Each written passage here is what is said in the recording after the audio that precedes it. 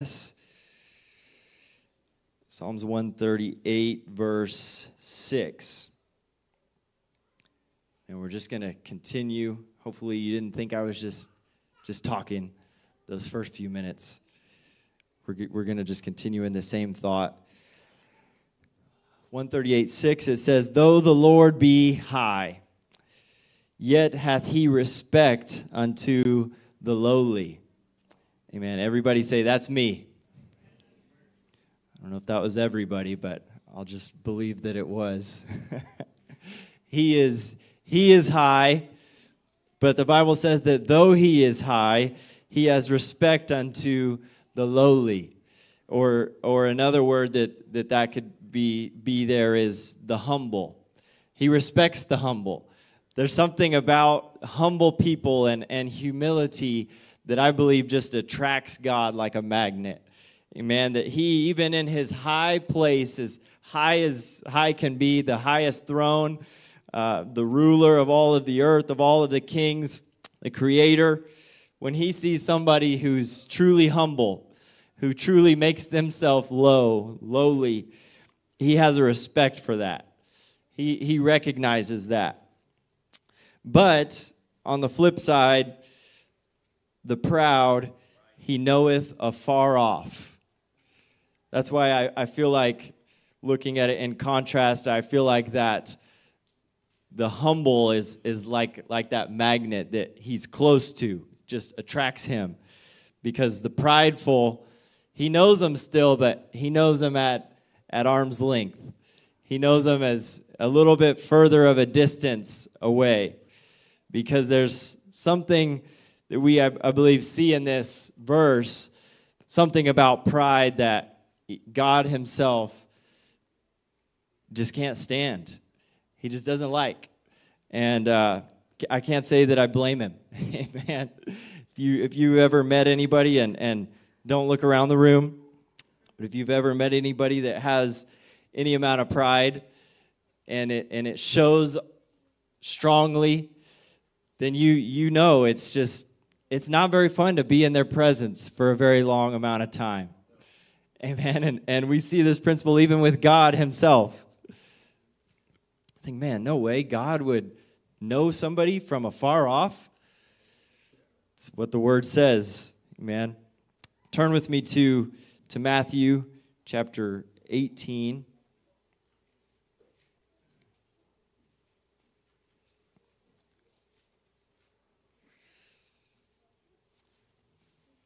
Matthew 18 and verse 3 here.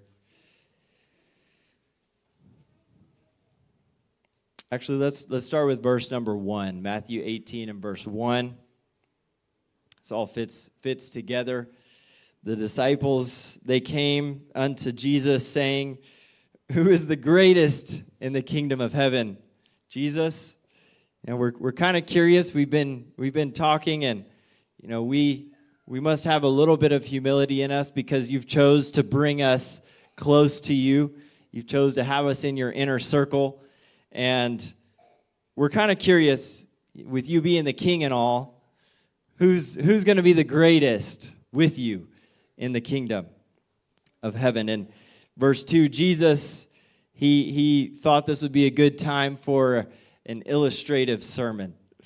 And so he calls up a little child to come, and comes unto him.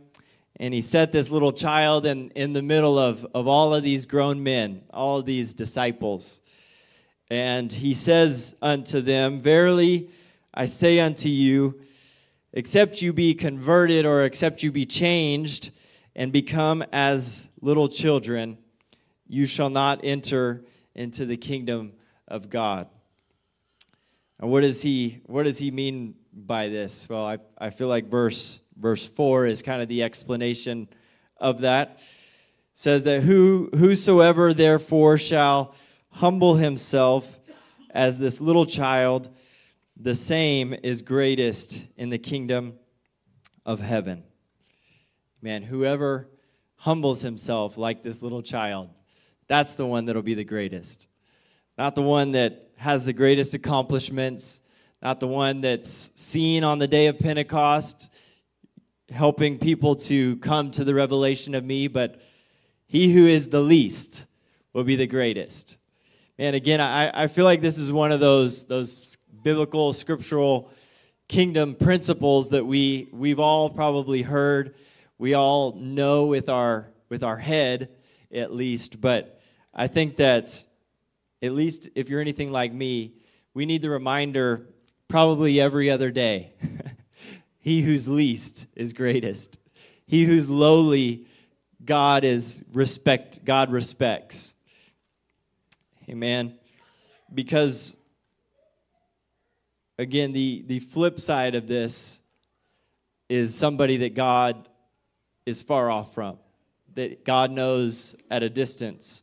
And we have another scripture for this in case you're someone who may make the argument that that's just something in the Old Testament. Amen. The book of James, chapter 4 here. James chapter 4 and verse 6.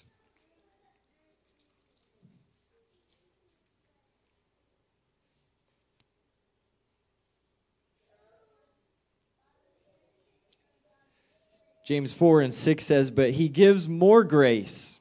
I'm thankful for grace, amen. Before we read the rest of that, I want to ask this question, and maybe it can be a show of hands. How many in the room have ever prayed for grace from God? Half of us, 3/4, about. Amen. I've prayed for grace. I'll be honest, that's one of the things I try to pray almost daily. God, I receive of your grace. I need your grace. I know that it's by your grace working through me that I even have the desire to do the things that you want me to do. And I know for sure it's the grace working through me that makes me able to do the things that you want me to do. And so, God, I really need a big portion of grace today, man, because I have a big portion of humanity, have a big amount of flesh, of carnality that I need to offset to be able to hopefully fulfill and do your will. And so I do. I again, like many of you, I'm sure, pray this often. Pray, God, I need your grace. Give me your grace. And something that, again, I think the Lord is showing me and hopefully will be showing us is maybe a more, I almost said more better prayer would be, we'll just go with that. My Arkansas coming out. A more better prayer would be to pray, God, help me to be humble. Man, because as we're going to read here, I'm getting ahead of myself, but as we're going to read, those who are humble, God gives grace to. And so I'm having this revelation and understanding that I can pray for the grace of God every day and all day long and still have pride in myself, and that prayer is not really going to do a whole lot unless hopefully it's humbling me in the process of praying it, realizing, man, I really, really need this, so, okay, here's some areas that I'm not letting go, as Brother Lewis said. Here's some areas that I need to give him greater control so that his grace can work in those things. Man, let's continue to read here, verse 6. This is similar to what we read in Psalms. It says that God resisteth the proud, but he giveth grace unto the humble. That's quite the contrast there. That somebody who is proud, somebody who's prideful, that God himself, the King of Kings, the Lord of Lords, the creator of the universe, that God would, not just as it says in Psalms, know them from afar off, but that God would resist them. I don't know what that does in you, but that causes a spotlight to immediately illuminate inside of me and start searching. God, where is any bit of pride? Because I know there's some left in here. It's pride. It's just a sneaky little rascal that's tries to hide in the darkest corners of my heart, of my life. So God, search me, help me to find those things, because, man, I don't know what life would be like with you resisting me. And I know that I'm sure many of us have experienced that, maybe whether we realized it or not. We've been battling, and I feel like as I was praying, just in preparation for tonight, I felt like the Lord prompted this to me, that there's probably even in this room tonight many who you're battling, you're fighting, you're struggling, you're resisting, and you think it's the devil that you're resisting. You think it's the devil that you're pushing up against, that's just coming after you, that's full force, just has all of hell trying to attack you.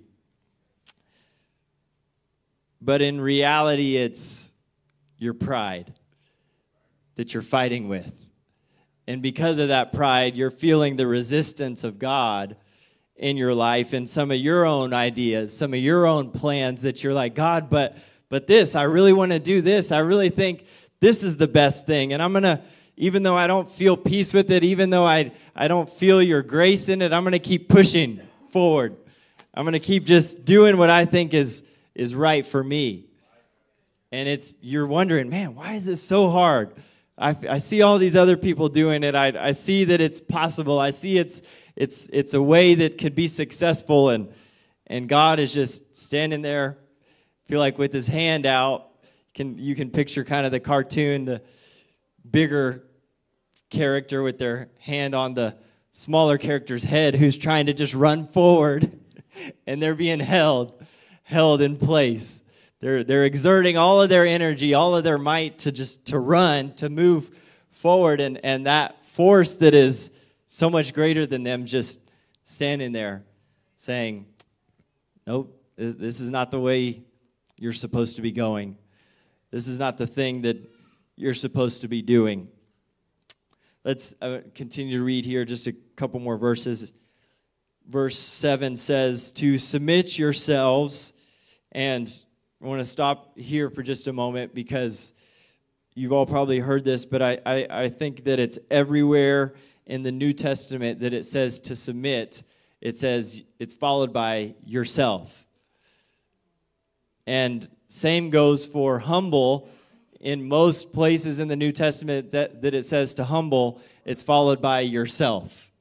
So in case you think this is anybody else's responsibility tonight, again, turn that spotlight on yourself. Let the Word of God be the mirror that it's intended to be right back at yourself, to see the areas in you that need to be dealt with, that need to be addressed, that need to be submitted to God.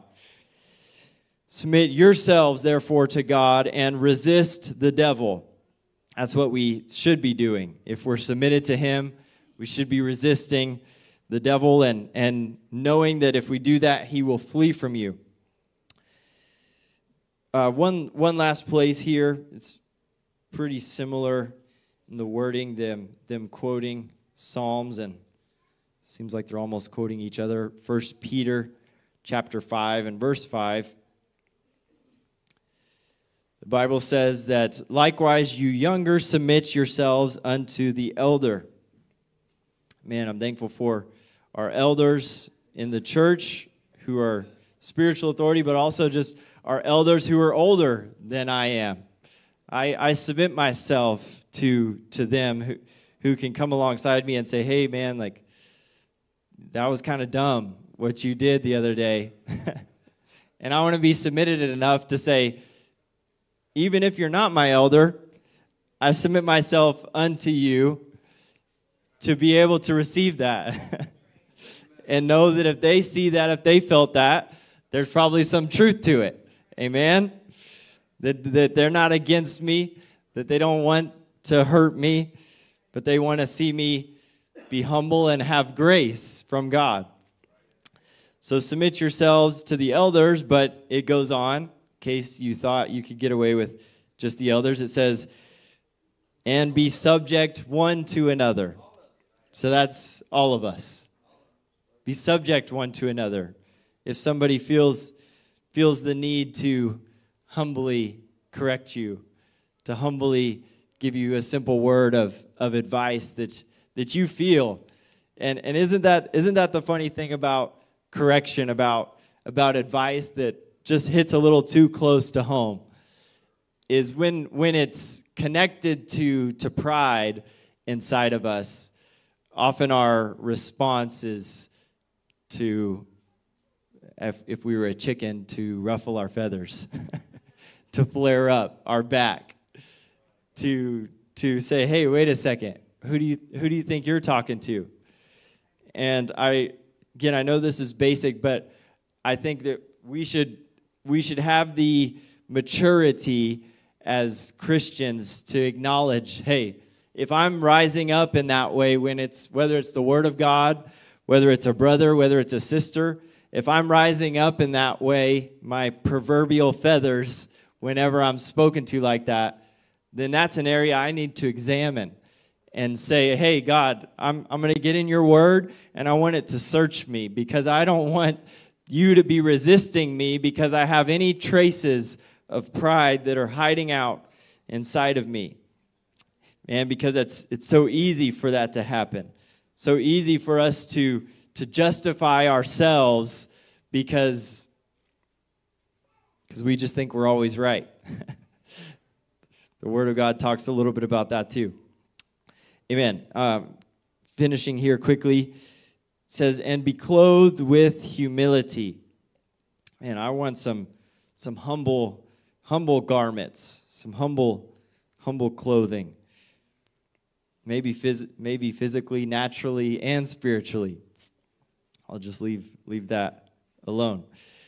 For God resisteth the proud and giveth grace to the humble. There it is again. There's 2 or 3 witnesses for you tonight in the Word of God. Verse 6, humble yourselves, therefore, under the mighty hand of God, that he may exalt you in due time. That's the key right there. In due time. In due time. What is due time that you get exalted?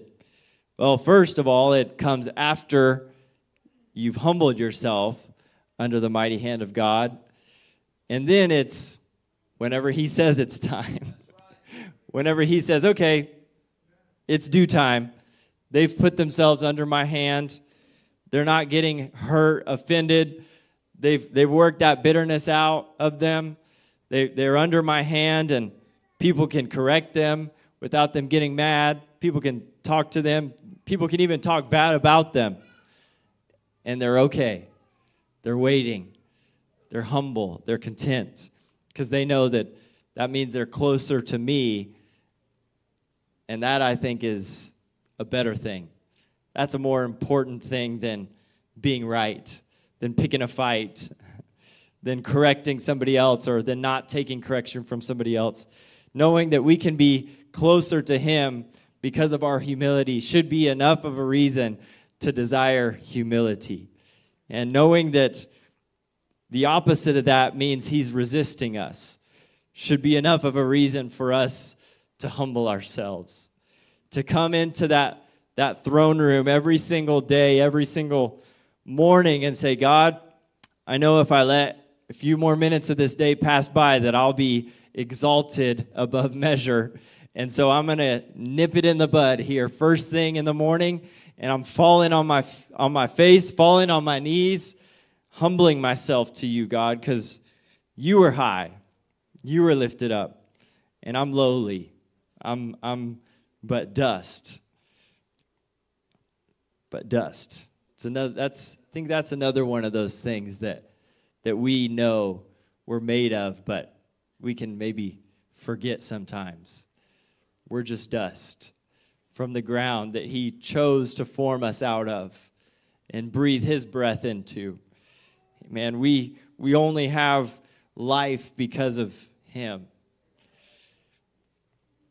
And I want to have a life that's close to him. I want to have a life that's not resisted by him. Last verse here, after we've humbled ourselves under the hand of God. Last verse says, casting all your care upon him, for he careth for you. Man, we as humans can have a tendency to just hold on to things. And Brother Lewis alluded to it right when he started. There's some things that we need to just let go of.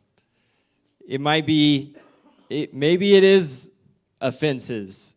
Maybe it is bitterness. Maybe it is something somebody said about you or that you think they said about you or whatever. Whatever it may be, I promise you, it's not worth holding on to, because the result of holding on to that will be God resisting you. The result of us carrying our cares, thinking that, you know what, I got it. I've got this figured out. I've got this under control. I've got this handled. The result of that is being resisted by God himself. And that's a place that I never want to be in. That's a place I don't even want to flirt with that. I don't even want to be in the neighborhood of that. And so this is just for me, but some days that requires some pretty long prayer meetings. Some days that requires me being on my face quite a while. And I don't get it right every day. I promise you there's some days I get up from that lowly place way sooner than I should. But you know what? The next day, hopefully every day, I go right back to that place. Because I know it just takes a moment. Just takes one moment for that pride to rise back up. Again, it's a place I don't want to be. And so I finish with this before I pass this over to other flowers. Again, going back to what I said a few moments ago, I really did. I felt this in prayer that there's some things that we may be wrestling, fighting, pushing against, resisting, feeling like, God, what is going on here? What's going on with the situation? I've been battling this so long. Shouldn't I have defeated this by now? And I feel like that I have the answer for you tonight to that battle, to that thing that you're pushing up against, to that thing that you're fighting. Humble yourself. Humble yourself under his hand, man, and he'll give you grace. He'll give you grace. Here's the thing. Even if whatever you're facing is the devil, humbling yourself will get you the grace enough to resist him. And if it's a brother, if it's a sister, humbling yourself will still get you the grace that you need to not fight them, to not just smack them, to not retaliate, right? Because vengeance is mine, saith the Lord. It's not his church's.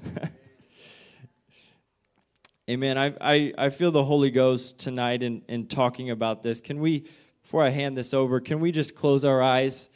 I wonder if we can. This might be a little bit awkward, but before you pray, no, we're not Catholic. I think we all know that. If you've ever been here, if you've been here for 5 minutes. But I had this cross my mind before service, and I wonder if those are willing and those who are able. If as we close our eyes, would you be willing to just right where you are in your seat, to just lean forward and to just kneel before the Lord? Say, God, this is just a simple thing, just a small thing. But God, in my physical posture, I want to come into your throne room, God, and tonight to acknowledge that you're the King, that you're the Lord of Lords, that you're the great I am. Amen. Jesus, we humble ourselves. God, we humble ourselves before you. We're lowly, Jesus. We're nothing, God, without you. And we don't want to be resisted, Jesus, but we want your grace. We desire your grace, Jesus. We need your grace in this hour. We need your grace for everything that we face in our day. We need your grace, Jesus, to make it through another day. I pray that we would release what needs to be released tonight. God, I pray we would release all of our pride. I pray we would release any unforgiveness. I pray we would release any bitterness to you, Jesus. That all of our cares would be cast upon you. That every weight, that every sin would be laid at your feet tonight. At your feet where we kneel, God. I pray that it would all be left at this altar. It would all be left before you, Jesus, the King of Kings and the Lord of Lords.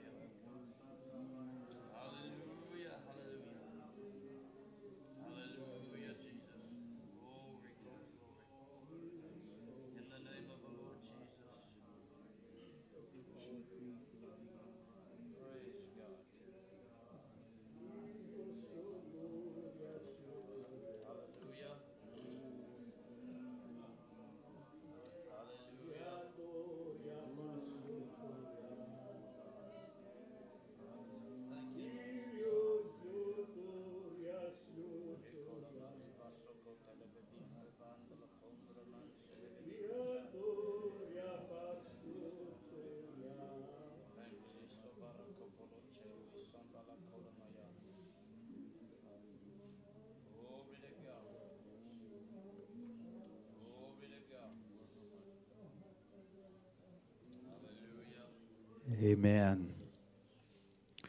Amen. I'll let you be seated. If you'll stay there in 1 Peter chapter 5. I appreciate what the Lord is speaking to us tonight. I pray that you are receiving what God is wanting to speak to us, is speaking to us. Go to verse 5. I'm just going to read and quickly remind you what the Lord is saying here. 1 Peter 5:5 starts with the word likewise, and that's a continuation word, a conjunction, I suppose. It's a long one, but it's a conjunction. Joining the previous thought, the chapter starts talking to the elders about elders doing the elders' job. And then it says, likewise. So just like the elders are supposed to do the elders' job, you younger submit yourselves unto the elder. Yea, all of you be subject one to another, be clothed with humility. For God resisteth the proud. Everybody say resisteth. God resisteth the proud and giveth grace to the humble. Verse 6, humble yourselves, therefore, under the mighty hand of God, that he may exalt you in due time. Go to verse 7. Casting all your care upon him, for he careth for you. Now let me just pause and say the posture that you were just in, physically and spiritually, is a great posture to cast. not physically to throw. I don't know that you can throw something as well or as far when you're kneeling like that, but spiritually, emotionally, and mentally to cast, to put something onto God. You're basically saying, I can't do anything more with this. So, Lord, you have to take it from here. This is explaining how we humble ourselves, casting all your care upon him, for he careth for you.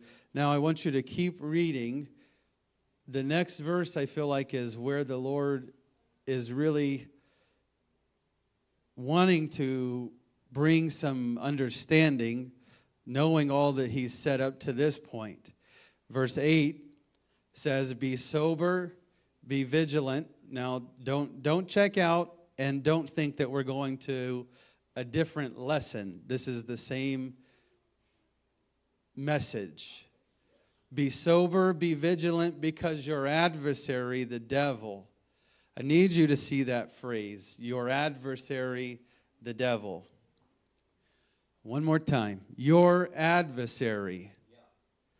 The person that is opposed to you, the person that is trying to beat you, the one that wants to destroy you. Be sober, be vigilant, because your adversary, the devil, as a roaring lion, walketh about, seeking whom he may devour. Now the next verse. Whom resist. Everybody say resist. Who are we resisting? The devil. Your adversary, the devil, whom resist steadfast in the faith. This is, I'm not going to take long, and I've only got 2 words. This is one of them, resist. Resist steadfast in the faith. Who are we resisting? The devil, your adversary. This is important for you to realize. I don't know how I grew up with the misunderstanding and just in my own mind thinking you're supposed to run away from the devil. I know how, because the Bible says flee, but it does not ever say flee the devil. Okay? It doesn't say flee the devil. You cannot outrun the devil. You can't run away from him. And that's not the posture you're ever supposed to take. What you are supposed to flee, this is in Timothy, flee youthful lust. And another place it says flee idolatry. So there are things you're supposed to run away from, but those things are not the devil. When you see evil, you just know, I'm not sticking around. I'm going to flee. I'm going to run away from this. I'm not going to allow myself to participate and partake. That is the right approach to take to something like lust or idolatry, to hightail it out of there. But it's not the approach you take every day in your Christian walk with God against the devil. I use the word against. You can't run against something. It's kind of like that image that Brother Hart used of you running into somebody that's holding you on the head. That's what it means to run against, or run against a wall, right? That doesn't make a lot of sense. So what do you do against something? You resist steadfast.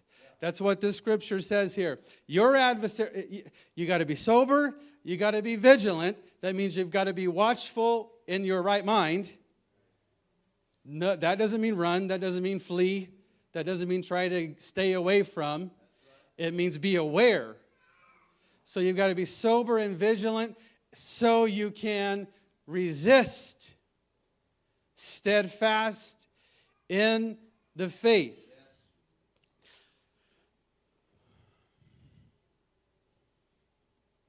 Go to James chapter 4, verse 7. When Brother Hart was reading this passage, these are the 2 words that the Lord just really hit me with. I already told you one of them is resist. Resist. Again, it says the same thing right here in this verse. Resist the devil. Everybody say resist. Resist the devil, and he will flee from you. I told you I had the misconception that I'm supposed to flee from him. You cannot live your life running from the devil. Either he'll just let you run, or he'll wait till you get tired and then he'll get right back on your case again. If that's your posture, is just trying to run, get away from, stay away from. Eventually, hear me in the Holy Ghost, eventually you will have to resist.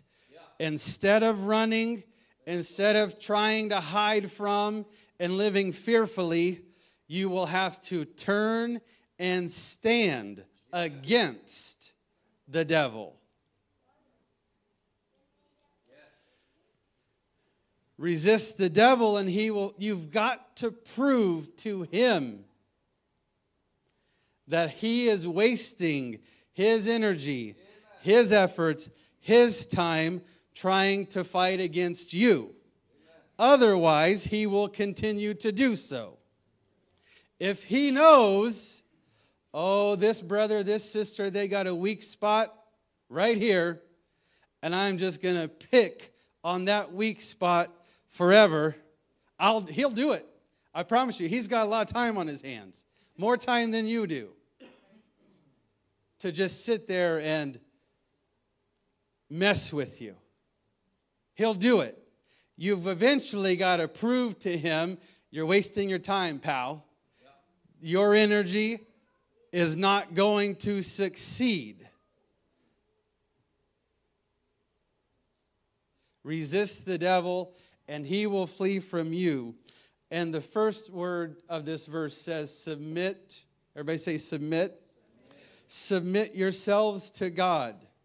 Now, the Bible says they are two very clear and distinct, different actions that you are supposed to take.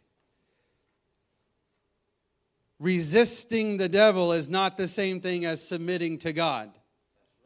Submitting to God is not the same thing as resisting the devil. Otherwise, it would not have separated them there that way. I think a lot of times we just get it in our mind, well, if I just submit to God, just try to do what God tells me, try to make myself available to God, then that's going to take care of the devil issue. It's not. You've also got to resist him. And I think that a lot of times we convince ourselves, well, if I just resist the devil, if I just make sure I'm staying out of his crosshairs and and he knows that, I'm not an easy target and I'm working against him, then we equate that to submitting to God. It's not the same thing. You've got to do both. This verse tells us very plainly, you've got to do both. Submit to God and resist the devil.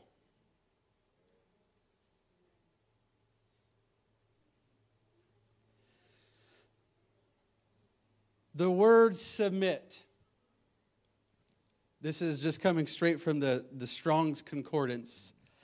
It is a Greek military term. It means to arrange troop divisions in a military fashion under the command of a leader. To submit means I'm willing to fight, but I'm only willing to fight when, where, and how you tell me to fight. Ooh. In a non-military use, it was a voluntary attitude of giving in, cooperating, assuming responsibility, and carrying a burden. All of those things mean to submit.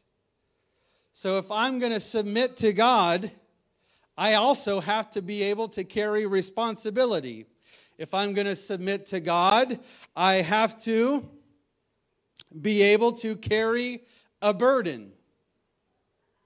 Not my burden, and I don't get to pick a burden. I let Him give me a burden. And then I carry the responsibility of that burden. That is submission.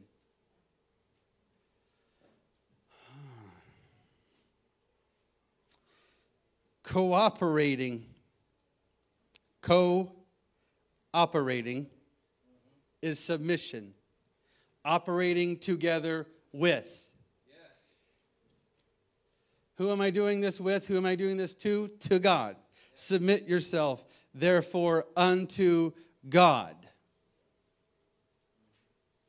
I don't have time to go there, so I'm not even going to try to read any verses, but I'm just going to mention to you, if you'll go look them up in Acts 4 and Acts 14, you see two very similar instances. Peter and John healing a lame man at the gate. Beautiful. And then people seeing this guy was healed. And then they immediately want to go heap praises upon Peter and John. And then similarly, Acts 14, Paul and Barnabas heal a lame man at, I believe it's Lystra. And immediately, but even more so, because this is not at the temple, and this is not among Jews, this is among heathens or Greeks that think these guys are gods, because Paul healed this man, they immediately want to heap praise upon Paul and Barnabas. They call them Jupiter and, I don't remember the, Mercurio, Zeus. That's who they think these guys are. Now, I'm talking about submission. I'm talking about cooperation. Peter, John, Paul, and Barnabas knew my role is submission. My role is cooperation. I have to operate with humility, like it's been talked about here tonight, in order to accomplish the will and purpose of God in my life. Do you realize that accomplishing the will of God can work against you if you allow the praises that people will want to give you, or dare I say that you would even seek yourself for accomplishing the will of God? God forbid you lay your hand on somebody that's sick and they get healed, and then somebody comes to give you praise and you accept that praise because things would have been better off if it didn't go that way. But in cooperation, in submission with God, if He uses me and He accomplishes His will, a healing, a blessing, whatever it is, and I don't let that go to my head, and I don't get myself out of proper submission, God can continue to use that and operate that way. Stand with me, if you would, please.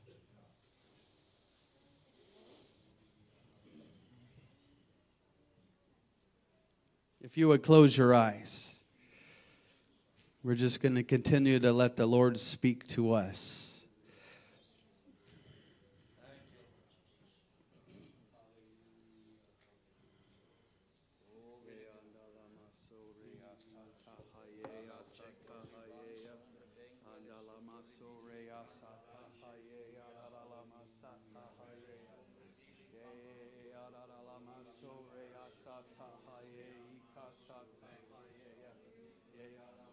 You ought to be praying either about what it means to submit to God or resist the devil.